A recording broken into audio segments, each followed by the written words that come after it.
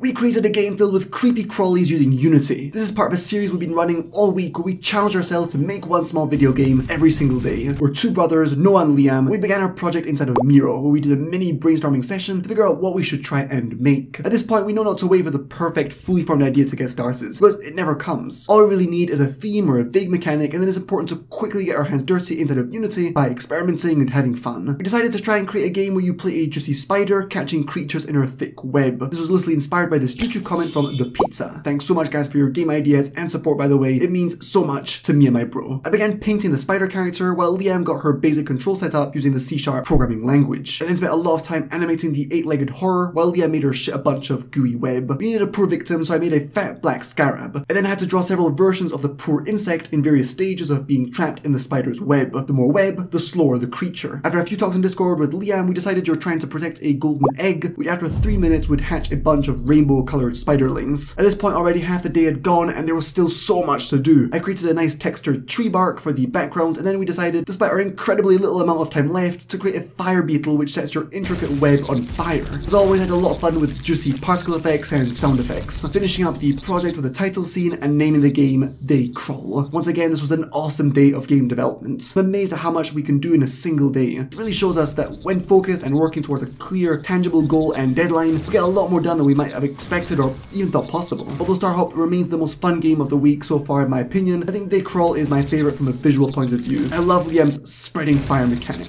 With that said, tomorrow is the final day of the challenge, so feel free to leave a bunch of game ideas in the comments. We promise to take one of those and turn it into a video game. If you're thinking, damn, I wish I could create video games as well, then you're in luck because we've made 5 Udemy courses that will teach you everything you need to know to bring your imagination to life. From game programming to art, animation, sound design, and tons more. The links to all of that, as well as to play They Crawl, are in the description. Okay, see you tomorrow to the moon.